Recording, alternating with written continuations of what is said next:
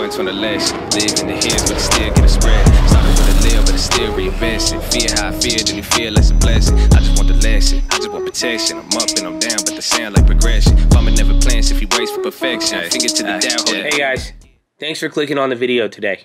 Today, I want to go over theory. And now, I'm not saying it with the attitude that this has to happen or I know everything and you're wrong. It's not what I'm saying. I do hope you learned something from it. I hope you liked the video. And I hope I see you on the stream tomorrow. And I do hope that by the end of it, you do not jump to the worst possible conclusion, okay?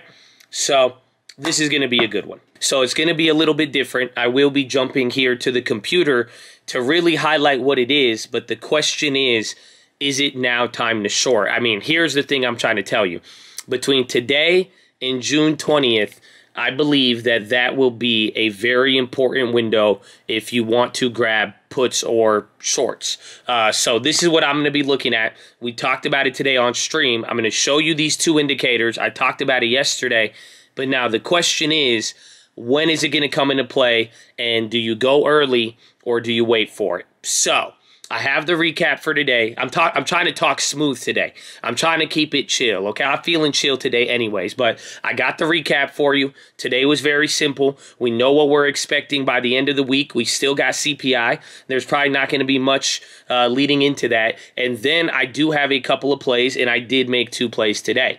So let's just start with it. Today was pretty wild, baby. I'm sorry, I'm trying to hold this in. But it was a very exciting day. We gapped down 1%. Now, this is a big deal because over the last few days, we really haven't gapped down 1%. If there was going to be a day where things started to go down, it could have been the day. And why? It is because of Target. Target guided down again for the 3rd time or the 2nd time in 3 weeks. Now, why is this bad? Because last time that led to the carnage with Costco, with Walmart, and all the discretionary stocks. A lot of people were worried, but then we ended up going up today. And the question is why? Because remember what happened last time 3 weeks ago? A lot of people were freaking out because simply all of the earnings were good. Now, this is something you need to keep in mind because simply people are worried about the next earnings and more guide downs that could really change things here in the future. So that's literally what drove everything. There was a couple of news events. Again, oil,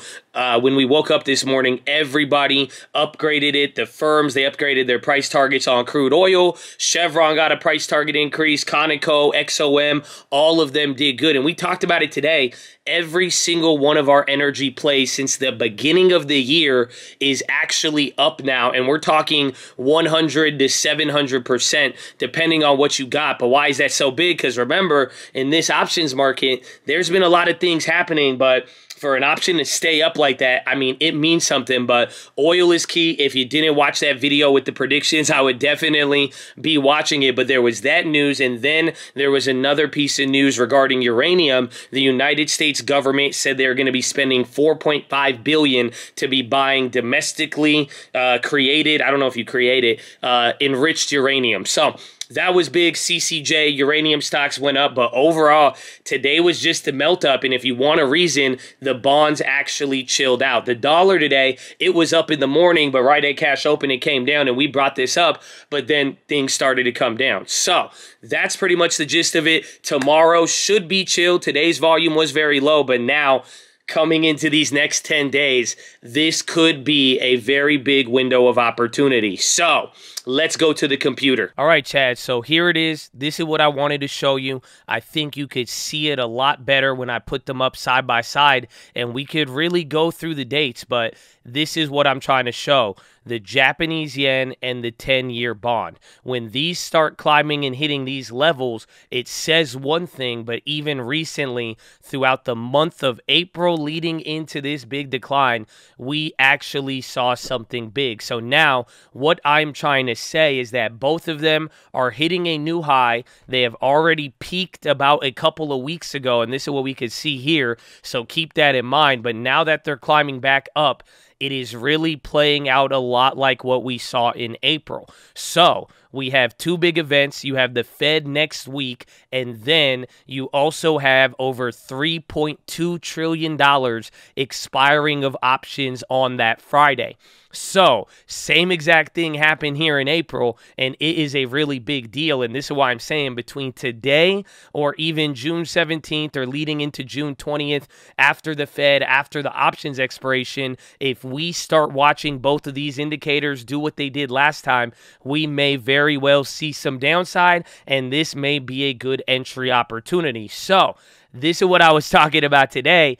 I don't really know what's going to happen. We had a poll for it, and we're saying, do you go now, pay the premium, pay a little bit of money? If you're wrong, you might get double clapped and double smacked, or you can go and wait for this, and then by that point, if the market doesn't start slipping, because last time we waited around here, we saw the same signals, but it played out a little bit weird, and after some of this volatility, cheap contracts got expensive again, and then the options started to get a little bit weird. So, keep all this in mind. I would love to hear your answer in the comments below, and let me know what you think, but this is simply what I want to show you.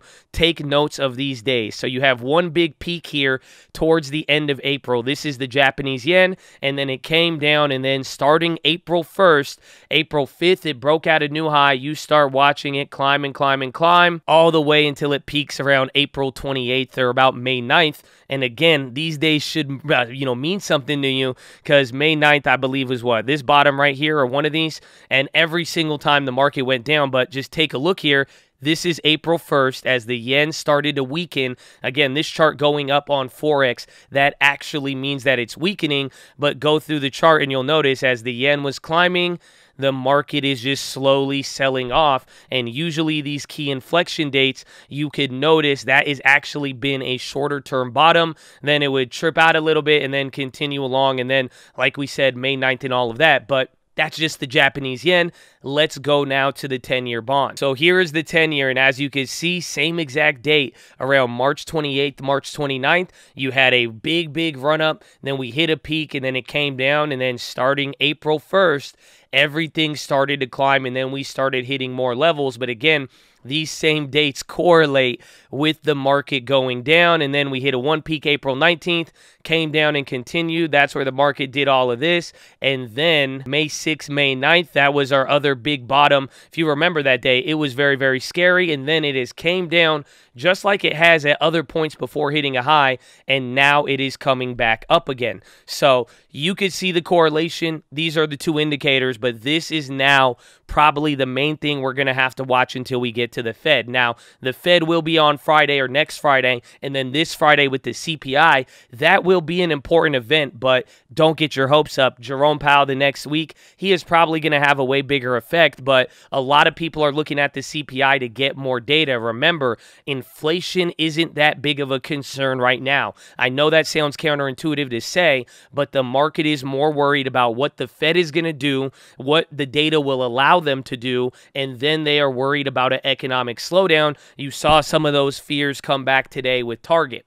Now, inflation is still a very big thing, but the big key to watch for it is whether or not it hits another high. If inflation goes above 8.5, 8.6 on Friday, then we're going to have a problem. Otherwise, most people will take the data within the CPI and use that to now prepare for the other two things that we said. Is there going to be an economic slowdown, a recession, and or what is Jerome Powell going to do? So keep all that in mind. That is the week. That is the thesis. I hope this helps. I hope even less crazy Josh in the calm voice is able to show you a little bit better.